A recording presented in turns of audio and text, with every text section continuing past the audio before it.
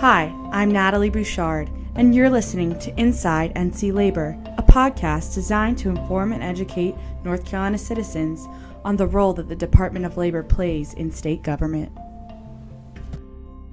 Hello, and welcome to our fourth episode of Inside NC Labor. I'm Natalie Bouchard.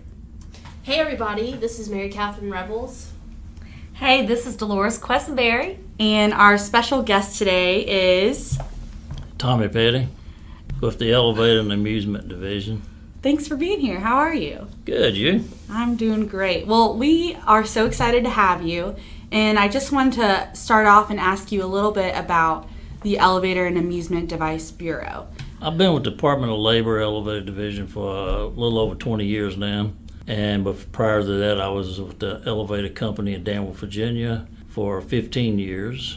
And I've seen most of North Carolina, and when I was with the Elevator Company, Virginia, Tennessee, and West Virginia. So I've traveled through the country and seen a lot of elevators and a lot of amusement rides with the state of North Carolina.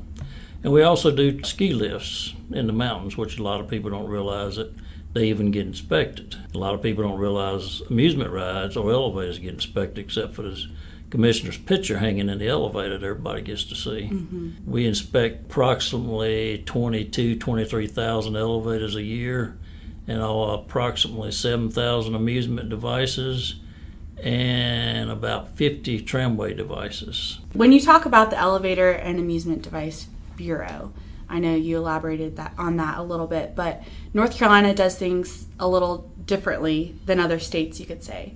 Yes, in the as far as elevators go, we go strictly by the A17.1 code book, and there is basically some standards for amusements, but there's not actually a cut and dry code book.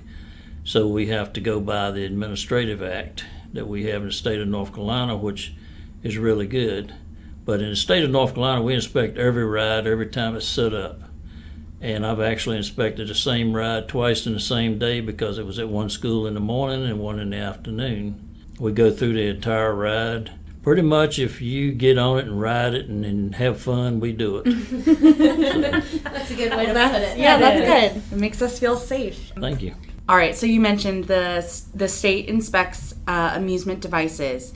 Could you walk us through very generally the process for inspecting amusement devices? Well, we'll start at the beginning. Each company, before we go inspect, they have to send in a location notice to our office 10 working days prior to the inspection date at a minimum. They also have to send a certificate of insurance to us, and if there's any NDT, which is non-destructive testing required, they have to send that paperwork in too. And once the date comes for the inspection team will show up, depending on how many rides as to how many inspectors will be there.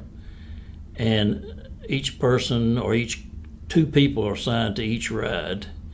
And they start at the beginning looking at the fence, checking the interior, checking the electrical, checking the mechanical parts, checking every nut and bolt, R-key, screw, whatever's holding that ride together, check for sharp edges, anything that could injure somebody, seat belts, height requirement signs, training records for the operator, maintenance records for the ride. We go through everything you can think of for that ride before we put a sticker on it and let it run. So Tommy, is there typically a timeline of how long that takes generally, or is it just dependent on the ride? Well, some rides take longer than others, but as a general rule, our theory is that it takes as long as it takes. Well, I want to transition a little bit. I know fair season is a crazy time of year.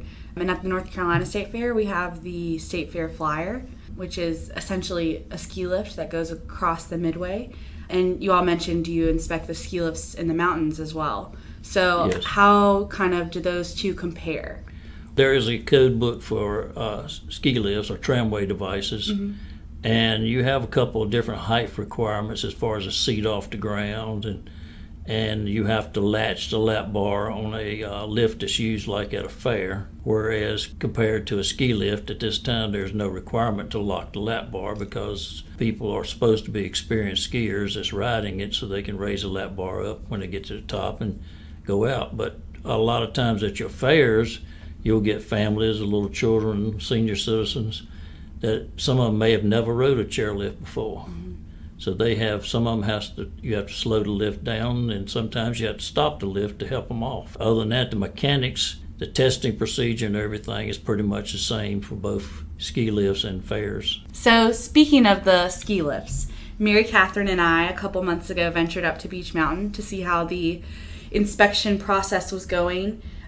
Just wondering, are there any updates on that, and how was that whole experience? When both of y'all was there, we was doing a new inspection on one of the 2 new lifts that Beech Mountain put in this year. They took 2 old lifts out and put in 2 new ones, and everything as far as the testing procedure went good. They had some minor things that they had to correct and get done before we could pass off on them.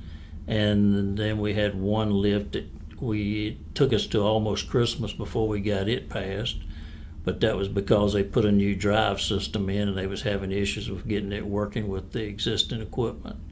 But after that, everything's been open and everybody should be doing good at the mountains. The only problem they had is when they had all the snow up there, the people had problems getting there, and the vendors bringing the food and everything had problems getting there.